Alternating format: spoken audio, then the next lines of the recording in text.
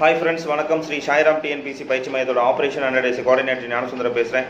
நம்மளுடைய பயிற்சி மையத்தில் ஆபரேஷன் 100 என்ற ப்ரோக்ராம் நடந்துட்டு இருக்கு. சப் இன்ஸ்பெக்டர் ஆஃப் போலீஸ் மற்றும் இரண்டாம் நிலை காவலருக்கான தினசரி வகுப்பானது நடைபெற்று வருகிறது. தமிழகத்தை சார்ந்த மாணவர்கள், யூனிஃபார்ம் தான் என்னுடைய எய்ம் அப்படின்னு நினைக்கக்கூடிய மாணவர்கள் நீங்கள் எங்கே இருந்தாலும் நம்ம இன்ஸ்டியூட்டில் வந்து ஜாயின் பண்ணி படிக்கலாம். நம்மளோட இன்ஸ்டியூட் வந்து எங்கே இருக்குது அப்படின்னா சேலம் டிஸ்ட்ரிக்ட் எடப்பாடி. சரி, ஓகே. இன்றைக்கி நம்ம எஸ்ஐக்கான கிளாஸஸ் வந்து இனிமேல் வந்து யூடியூப்பில் வந்து படிச்சுட்டு வரலாம். ஏன்னா நம்மளுடைய பயிற்சி மையத்துக்கு வர முடியாத மாணவர்களுக்கு என்னால் முடிஞ்ச சப்போர்ட் நான் பண்ணித்தரேன். நல்லபடியாக பயன்படுத்திக்கோங்க. வாழ்க்கையில் வெற்றி பெறலாம். எல்லாரும் நல்லா இருக்கலாம். ஓகேங்களா? ஸோ இன்று நாம் பார்க்கக்கூடியது ஐரோப்பியர்கள் வரை இந்தியன் நேஷனல் மூவ்மெண்ட் அப்படிங்கிற ஒரு டாபிக் பார்த்தலாம். அதாவது நம்ம ஐரோப்பியர்கள் வருகை அப்படின்னா இந்தியாவுக்குள்ள முதலாக யார் வந்தாங்க அப்படின்னா போர்ச்சுகீயர்கள் அப்படின்னு நம்ம சொல்லுவோம். இந்த போர்ச்சுகீயர்கள் டாப்பிக்கில் தான் பார்ப்போம். இவங்களுடைய தலைமையிடம் எங்கே இருக்குது அப்படின்னா கோவா அப்படிங்கிறது தான் போர்ச்சுகீயர்களுடைய தலைமையிடமாக விளங்கியது. இந்தியாவிற்கு புதிய கடல் வழி பாதையை கண்டுபிடித்தவர்கள் யார் அப்படின்னா போர்ச்சுகீயர்கள் அப்படின்னு சொல்லுவாங்க. அதே போல் வணிகத்திற்காக இந்தியா வந்த முதல் ஐரோப்பியர்கள் யாருன்னு கேட்டாலும் போர்ச்சுகீயர்கள் அப்படின்னு தான் சொல்லுவாங்க. அதே போல் ஆட்டோமானிய துருக்கியர் கான்ஸ்டன்டினோப்பியை வந்து கைப்பற்றிய ஆண்டு வந்து 1453ஆம் ஆண்டு அப்படின்னு சொல்லுவாங்க.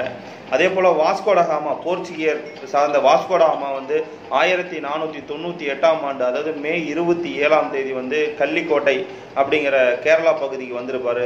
அப்போது அங்கே வந்து அரசர் வந்து சாமரின் அப்படிங்கிற ஒரு அரசர் வந்து அவரை வரவேற்றிருப்பார். இது ரொம்ப முக்கியமான ஒரு பாயிண்ட்.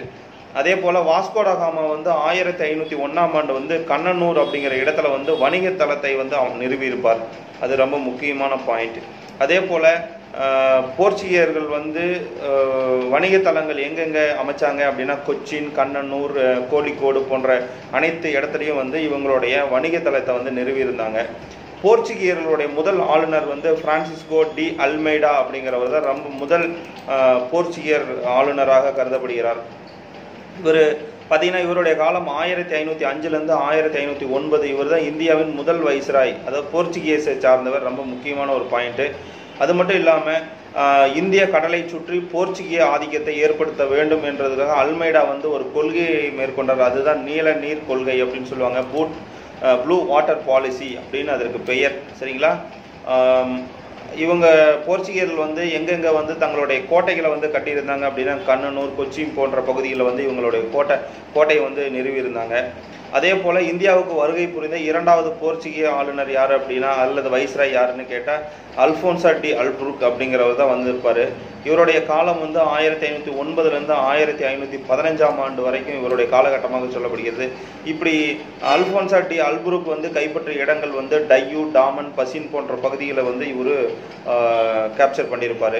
அது மட்டும் இல்லாமல் கீழ் திசை நறுமண நாடுகளின் ஒன்றான மலாக்காவையும் இவர் கைப்பற்றியிருப்பார். ரொம்ப முக்கியமான ஒரு பாயிண்டாக இது கருதப்படுகிறது. அதாவது என்னதான் பல போர்ச்சுகீயர்கள் இந்தியாவுக்கு வந்திருந்தாலும் இவர் தான் உண்மையான ஒரு ஆதிக்கத்தை ஏற்படுத்தினார் அப்படின்னு சொல்லுவாங்க. இவர் தான் இந்தியர் போர்ச்சுகீயர் கலப்பு திருமணத்தை மேற்கொண்டவர். அதாவது என்ன, இந்தியர்களுக்கும் போர்ச்சுகீயர்களுக்கும் கலப்பு மனத்தை வந்து மேற்கொண்டவர் இவர் தான் அப்படின்னு சொல்லப்படுகிறது. அதனால் இவரை வந்து ஒரு மாமனிதர் என்று சொல்லப்படுகிறது. அதே போல் பல சீர்திருத்தங்களை இவர் செஞ்சிருக்கிறாரு. உண்மையிலே போர்ச்சுகீயர்களுடைய ஆட்சியை வந்து இந்தியாவில் நிலைநிறுத்தியவர் அப்படிங்கிறவரும் இவரதாக சொல்லப்படுகிறது. அது மட்டும் இல்லாமல் பாரசீக வளைகுடாவில் வந்து ஆர்மஸ் துறைமுகத்தை கட்டியவரும் அல்போன்சா டி அல்புர்க் தான்.